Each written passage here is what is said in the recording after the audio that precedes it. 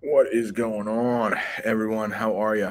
So, on the back table, there are some articles entitled "What is Genocide?" Now, you probably know definition of genocide. Probably did a little work with that, with the vocabulary words from this article. But today we're going to read about half of it, and tomorrow there will be a Google form that you can fill out to prove that you've read this and you have a somewhat of an understanding of this article, and also the two videos that we've watched about the Rwandan genocide. I'm going to ask you just write a paragraph in your own words summarizing some of the details about the Rwandan genocide. Okay, shouldn't be too bad, hopefully. I think we watched like 20 minutes of video and stuff like that. So if you could just put that into a paragraph, mention Hutu and Tutsi and all that stuff. But today we're going to talk about just genocide in general. What is that?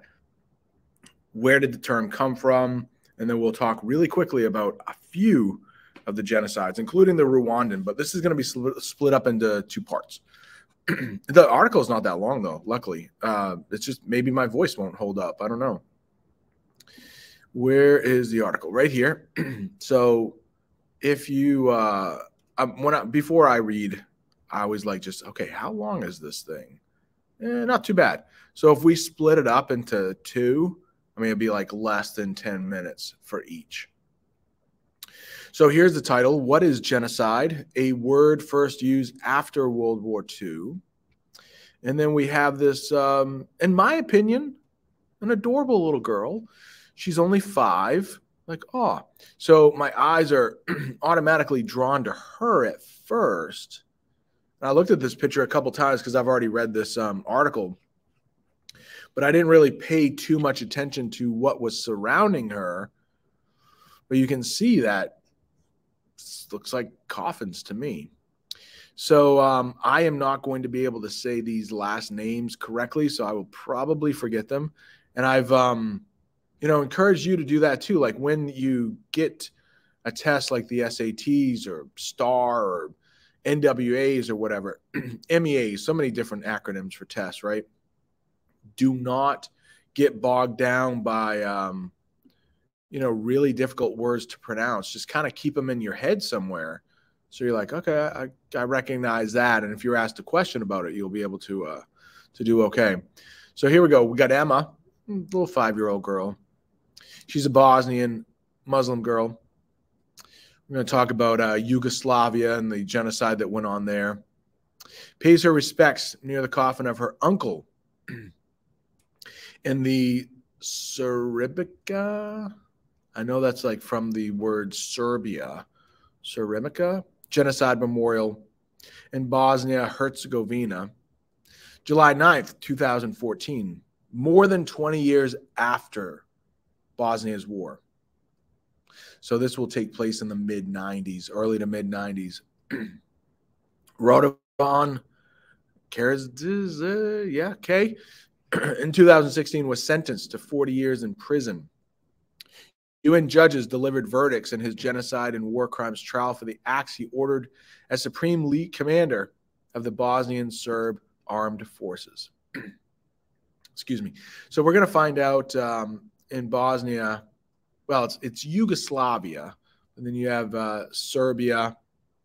It's a really complicated. We're going to try to narrow it down when we get to that part, but it kind of boils down to Muslims who were killed. They did not have weapons. The army of Serbia had the weapons. So you can see this is a 9th grade text. Getting very close to 9th grade. So I thought, let's do grade 9 right here. We can handle it since we're reading it together. Genocide is violence against members of a national, ethnic, racial, or religious group. The intent of genocide is to destroy all or part of the group. This term came into general use only after World War II, when the full extent of the horrors committed by the German Nazis against the Jews of Europe was known.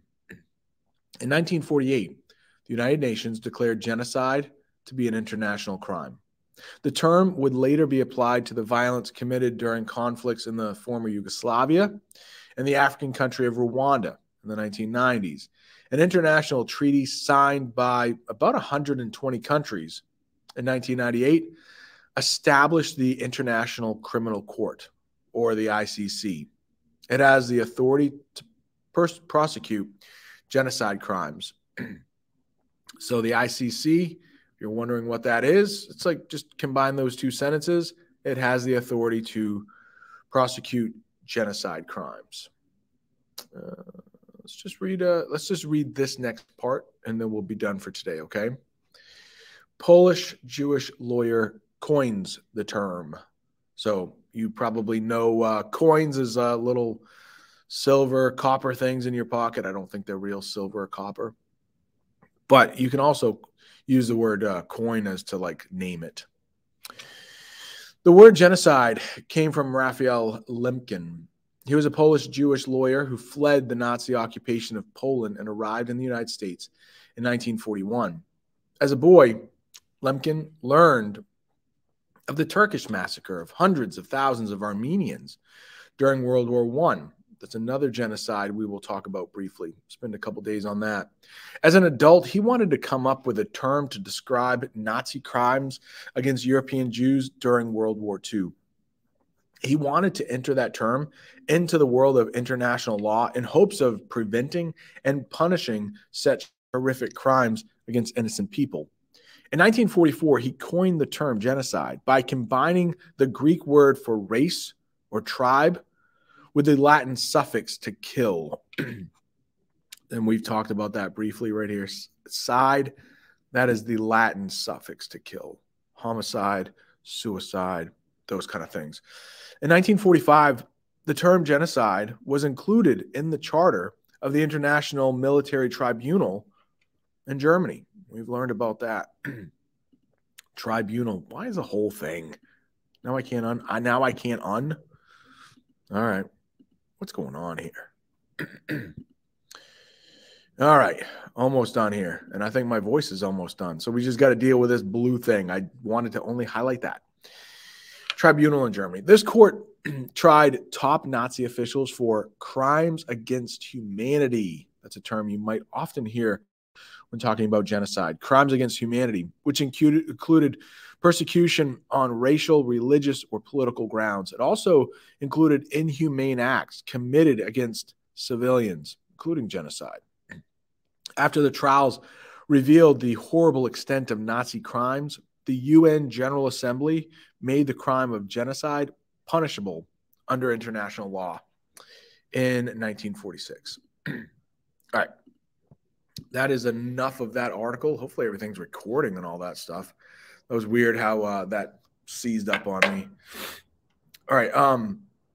One thing to remember is, like, we all know, or you could research if you wanted to, just the horrific things the Nazis did to people who were in concentration camps. We'll talk about that later.